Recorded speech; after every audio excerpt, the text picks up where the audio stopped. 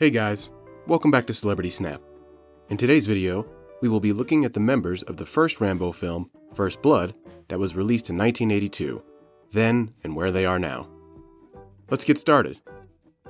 Number 1. Sylvester Stallone. Sylvester Enzio Stallone became a part of the Rambo franchise in 1982 when he was 36 years old. He portrayed the role of the soldier that was plagued by PTSD, John Rambo. This was a defining point in his acting career, and he ended up playing the same role in 5 Rambo films between 1982 and 2019. Currently, he is 75 years old and still actively pursuing his acting career. Number 2. Richard Crenna. Richard Donald Crenna joined the Rambo franchise in 1982 when he was 56 years old. He acted as Colonel Sam Trotman, who was John Rambo's ex-commanding officer for about 3 Rambo films, and this became his most famous role throughout his acting career. Unfortunately, he developed pancreatic cancer in his later years and died of heart failure in 2003 when he was 76. Number 3. Brian Dennehy. Brian Dennehy made his first appearance within the Rambo franchise when he was 44 years old. He portrayed the role of the enthusiastic sheriff, Will Teasel, in the film, and that was his breakthrough role in his acting career. Sadly, he died after cardiac arrest due to sepsis in 2010 when he was 82 years old. Number 4. Bill McKinney. William Dennison McKinney became a part of the Rambo franchise when he was 51 years old. He acted as Dave Kern, the captain of the Washington State Police film. Unfortunately, he passed on in 2011 when he was 80 years old. His cause of death is attributed to esophageal cancer. Number 5. Jack Starrett. Jack Starrett Jr. joined the Rambo franchise when he was 46 years old. At the time, he was acting as Art Galt, the brutal deputy in the film, and aside from being an actor, he was also a film director. Sadly, he died from kidney failure in 1989 when he was 52 years old. Number 6. Michael Talbott.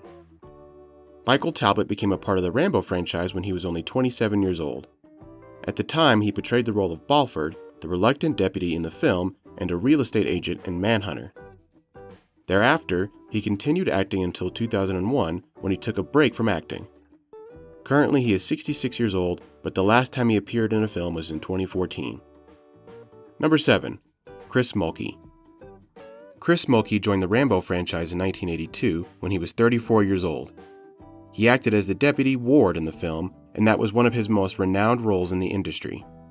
Currently, he is 73 years old and is still pursuing his acting career with his most recent appearance in How to Deter a Robber film in 2020. Number 8. John McLiam. John McLiam made his first appearance in the Rambo franchise when he was 64 years old. He acted as Orville in the film and is greatly remembered for his unique ability to mimic different accents.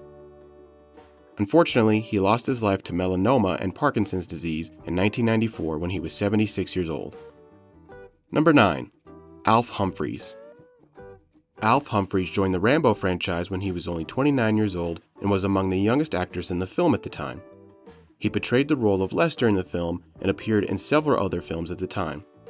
Sadly, he died of brain cancer in 2018 when he was 64 years old.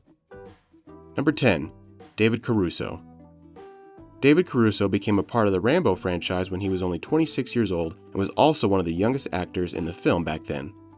He acted as Mitch in the film, which was more or less a supporting role. Currently, he is 66 years old, but he retired from acting in 2012. Number 11. David Crowley. David L. Crowley joined the Rambo franchise when he was 37 years old, and he is best known for his supporting role as Shingleton in the film.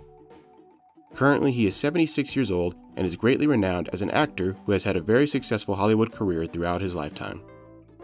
Number 12. Don MacKay. Don MacKay joined the Rambo franchise in 1982 when he was 57 years old and starred as Preston in the film. Aside from being an actor, he was also a dancer and singer. Unfortunately, he died in 2018 when he was 93 years old.